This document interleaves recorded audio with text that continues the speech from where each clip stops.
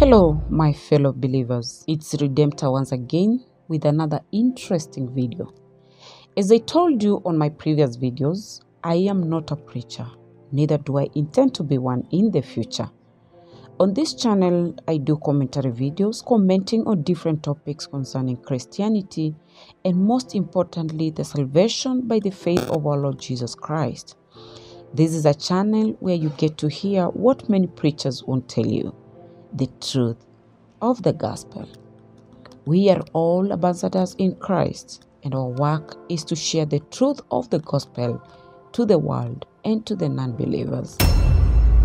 Gino Jennings is one preacher whom I find very confident and courageous over the years. The threats and the attacks this man has received from all over the world is something to wear him down. But this man remains strong and standing without any fear. By the way, I applaud him for this because many preachers are afraid of speaking out some things in the fear of how the world will take them. We are the ambassadors of Christ, and we should stand against all odds for what is true before God and for the people of God. Let's listen to Pastor Gino Jennings address this matter of the purple gang of the Hebrew Israelites. Makes me feel good to look at some of the things that God showed, just some of the things. I told the church years ago, many years ago, I told the church that this gospel, you will see how strong it is and how powerful it is until you will see religious organizations protesting out in the street with signs. It came to pass last Sunday in Philadelphia. Amen. Prophecy came to pass. The Hebrew Israelites, while we was in service, headquarters was packed from front to back, and I was wondering why the brothers kept moving around, and I stopped teaching and said, what's going on? Hebrew Israelites, maybe 200 or 300, came out the outside of the campus and surround the whole campus. Amen. Surround the whole campus. And they actually felt as though that I should have stopped having service to come outside and accommodate them. So they was out there lined up with their purple and gold shirts and whatnot. And many of them were shocked because they didn't realize the campus was that big. So while they was marching around the campus, many of them, some was saying all type of foul things out of his mouth. And then he was walking, he said, do you see this? This Pastor Jennings must have been a big-time drug dealer before he came into church to give this. No, Elohim gave it to us. Hallelujah.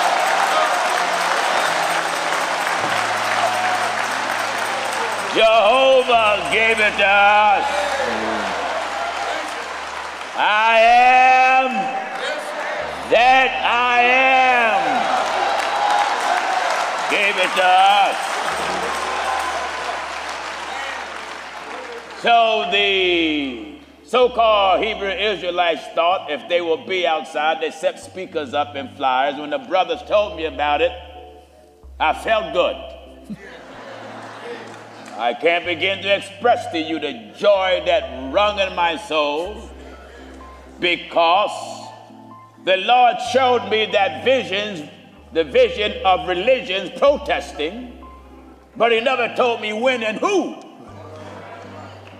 But they done it when the apostles was here until they said, we got to stop these men before they turn the world upside down. They didn't surround T.D. Jakes. They didn't surround Creflo Dollar. They didn't surround Benny Hinn. It's the truth of God that's causing a disturbance here. Hallelujah. Glory to God.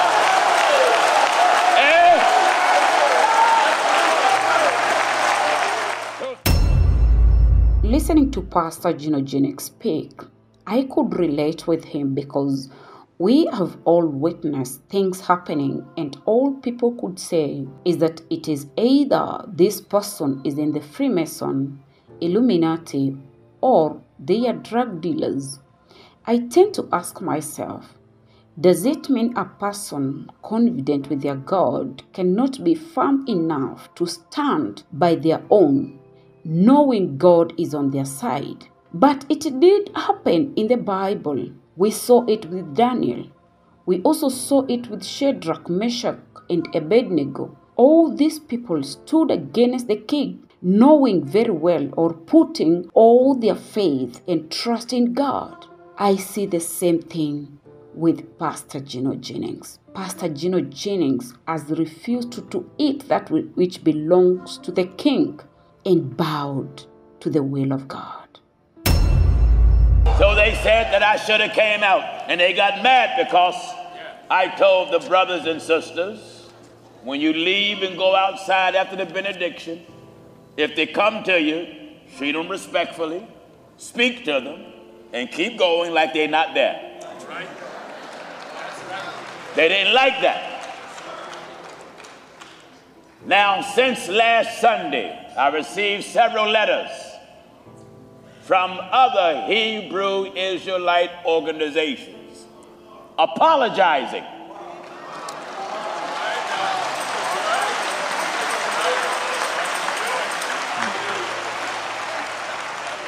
Apologizing for the antics of the so-called brethren. Let me say, the truth of God have an international platform. And they wanted me to come outside because they want our platform. And they're mad because we won't give them our platform. I don't call you Hebrew Israelites. In the 1920s and the 1930s, I believe it was either in New York or Chicago, there was a gang called the Purple Gang. That's all you are to me. And your purple and gold pajamas, you're nothing but the Purple Gang.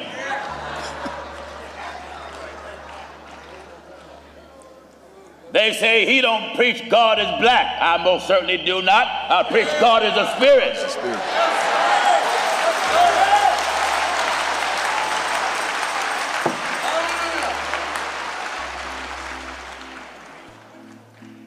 Give me Romans. Romans chapter 9. And then give me Revelation. Romans chapter 9, and we'll start at verse 5. This is what I think of you so-called Hebrew Israelites, the Purple Gang. Amen.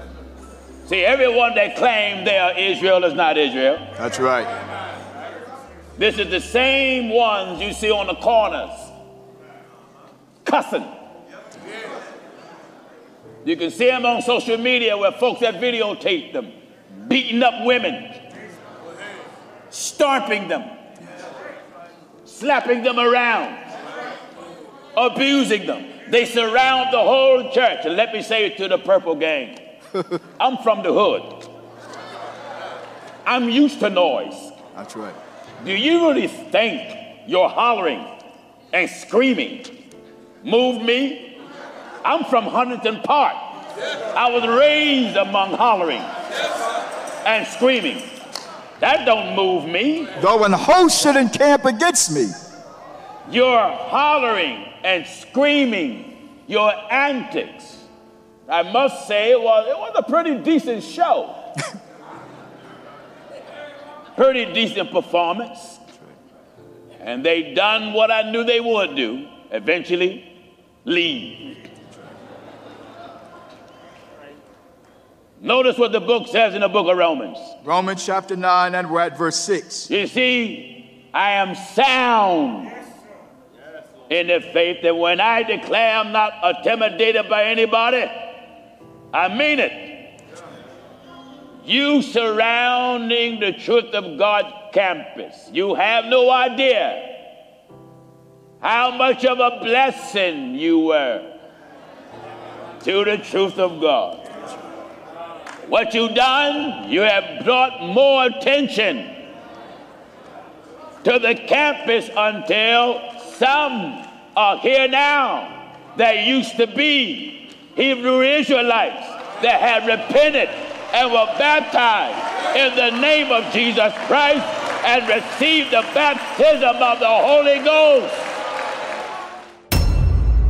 If confidence was a person, then that should be Pastor Gino Jennings. This man has faced the people who thought they were mafias in the gospel ministry. He has pointed out facts that many preachers are afraid of speaking, and this is one reason I love Pastor Gino Jennings about. The reason we have so many people in the world attacking the church is because the people we call preachers, who are supposed to stand for the gospel, are also in the world doing the things of the world, but putting on masks as preachers. Prosperity gospel is what has brought the church to the stage we are today, but God remains faithful, and He will surely use the few He has chosen for Himself to fight for the true gospel of our Lord Jesus Christ.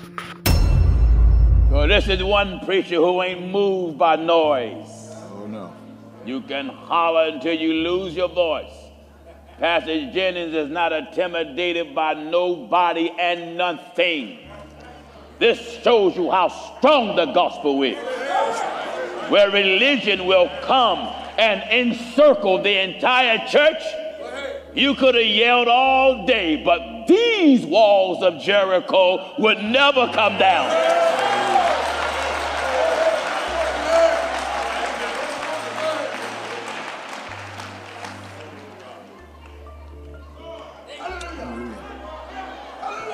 The Bible is not designed to cater to nobody's color.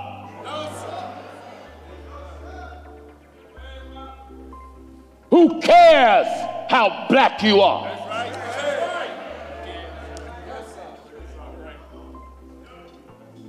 In the 30s and the 20s and the 40s and the 50s and the 60s, the Ku Klux Klan had the same cheap, weak, frail teaching.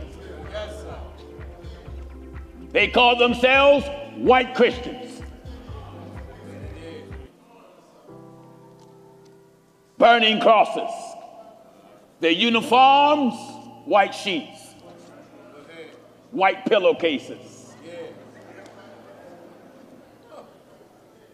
And their bigot belief, all heaven would be white and black folk had no chance of being saved.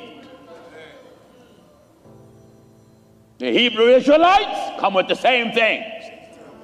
That Jesus died only for people of color. And all white folk are lost. Now I have a very interesting question. To all black historians who have any knowledge of slavery, according to history, people of color was kidnapped from Africa, brought to Europe and also to America, sold like livestock. And whatever bigot purchased you, he purchased you with the attitude you was nothing but like a horse, an ox. You were property. To identify his property, he or she took the name of its master. I want you to follow me good. Then your enslaved master took your mama, your sister, your daughter, and had unlawful sex with them at will. So then the children that was born on that plantation. Thank you for your company and for your support. I don't take it for granted. I really appreciate you. If it is your first time coming across our channel, kindly consider subscribing. Press the notification bell so you will be notified once we upload a new video. Please remember to give our videos a thumbs up. I love you so much, guys. Bye bye for now and see you on the next one. Shalom.